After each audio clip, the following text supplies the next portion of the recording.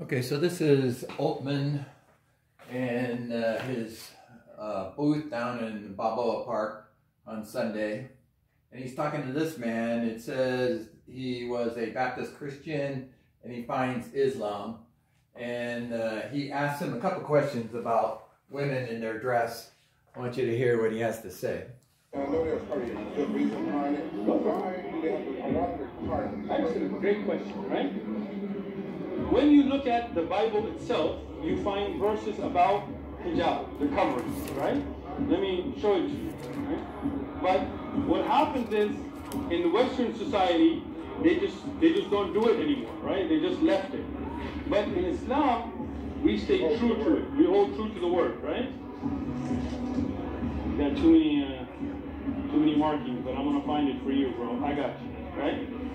1 Corinthians chapter 11, verses 5 to 10 in the Bible, right? But every woman who prays or prophesies with her head uncovered dishonors her head, and that is one and the same as if her head to be shaved. For if a woman is not covered, let her head be shorn. But if it is shameful for a woman to have her head shorn or shaved, let her be covered. Right? Now this is telling you to cover. But when is the last time you saw all these Christian women? Who do you see covered? Okay, so he didn't read the whole verse. He skipped the verse. He didn't skip verse 7. And if you would have read verse 7, it says, "A man ought not to cover his head, since he is the image and glory of God." And this is the standard dress a Muslim would wear to the mosque. And with his head covered, he'd be violating this same Bible verse. Man's head is not to be covered with anything when he prays in the mosque. And he would disagree with that. And then also, if you go down to verse 15, you would see that, but if a woman has long hair, it is to her glory, for long hair is given to her as a covering. So women, when they have long hair, it's to God's glory, and it also is their covering. So if a woman would have no hair, then she would need a covering because her head was shaved and it needed to have something like a hat or a scarf or something along that line. If Uthman knew of the Bible, he would have brought this up. In John 11:2, it says,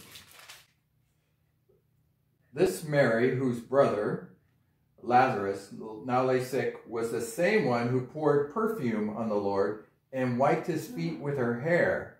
So Mary exposed her hair in public, wiped Jesus' feet with her hair, and Jesus did not rebuke her. In fact, he admired her for her great faith, to show that she was using ointment, very expensive ointment, to wash the feet of Jesus. Now the hair was exposed, and Jesus did not condemn her for that. And Uthman apparently doesn't know the story. So Genesis, there is a place where Rebecca took a veil when she saw her future husband. So the veil also is used in weddings. So when Rebecca got married, she wore a veil. And that is the only place in the Bible where it talks about a woman is to wear a veil.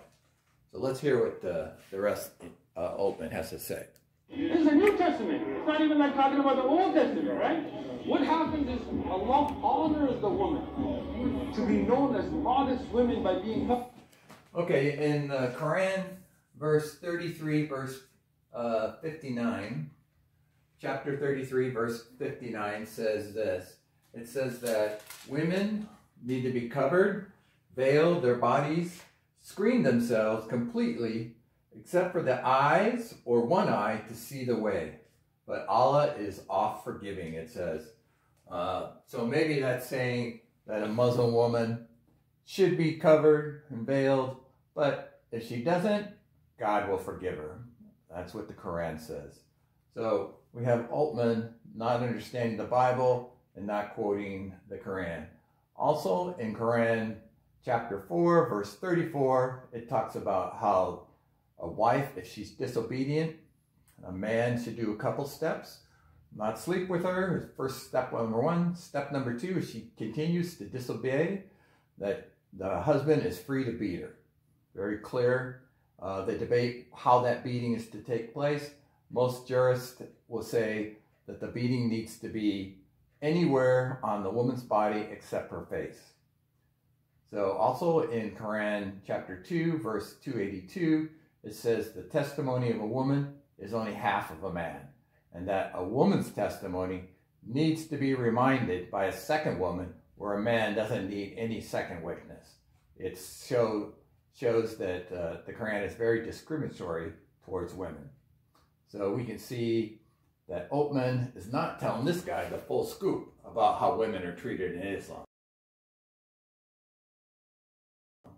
So Uthman, being a total deceiver, trying to get any way, any man, any person, by scheming and twisting the Bible verses and basically lying about Islam, and put Islam in a better light, which is very difficult to do, but he does it with his dark sunglasses and trying to woo this guy in with lies and deception about Islam.